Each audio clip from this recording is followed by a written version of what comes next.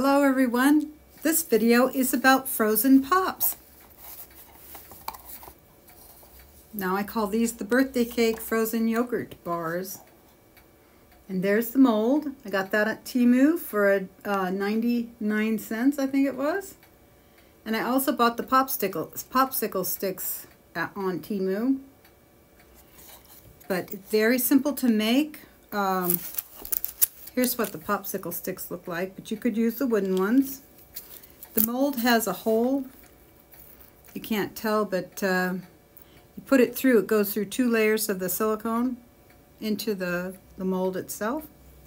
The technique for getting this so you cover your sticks on both sides is to put some yogurt mixture on the bottom and then put your stick in and then put the rest of your mixture on top of that.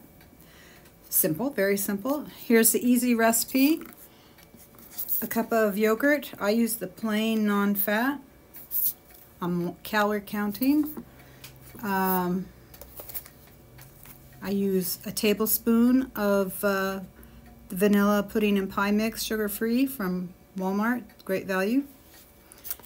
Those 2 ingredients. And then here's my stand-in for a banana, not a slug. This is a banana, so you'll need a large banana. And that's the basic ingredient list for the bar itself. Now, get fancy and add some baking chips for a little extra texture. I use 2 servings in this batch, and I think that's going to be that's about what I used in my first one, actually. And then I garnished with a few extra chips. But these are also sugar-free, no sugar added. Stevia sweetened.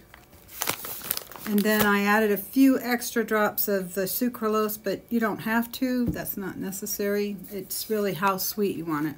And then I put a dash of vanilla. Not necessary, but I did it just to experiment this time to see what it would be like. So my procedure is chop your chips up, put them aside, put your bananas, put it in the blender, grinder, whatever, or smash it. Get it really thoroughly smashed. And then in the meantime, mix your yogurt with your pudding mix. Get that whipped together. And then add it to your banana. You can put that in the blender and put it all together that way. Add your chips. And then you spoon it into your molds. Very simple. Very, very simple. And this is the product you're going to get. And then freeze it for 2 to 3 hours. And this has all been doing that, so it's ready to go. Easy to pop out of the mold. It's silicone. It's going to go, the stick is going to go through the entire mold out. So when you peel this up, you take your bar and see how it's coming out of the mold? Just push your stick on through with it.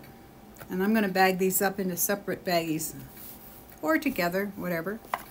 I found a simple tool today for because this, silicone is kind of flimsy, or, doesn't have a lot of stability at some point, and especially with your liquid contents. I used this little cutting board from Dollar Tree to be my base, so I could put it in my freezer as a little table for my mold. So, hey, that's a great idea for $1.25. Buy those just to help you do your ice cubes and everything else in the freezer, so it stays level. All right, there you go. Those are the pops. Oh, hope you enjoy it. The banana, to me, helps with the texture immensely. Let it sit out a few minutes, maybe, to soften it to your liking, because it can be pretty hard, especially if you don't have the banana to add. It's even harder yet. The texture is changed by the banana. But wishing you all the best. Enjoy this. This is great for summer, low calorie. All right. Bye-bye for now. So here's the bar. I took it out of the mold. I did pretty good. You can see the popsicle stick there, but it's okay. I'm so excited. They're so delicious.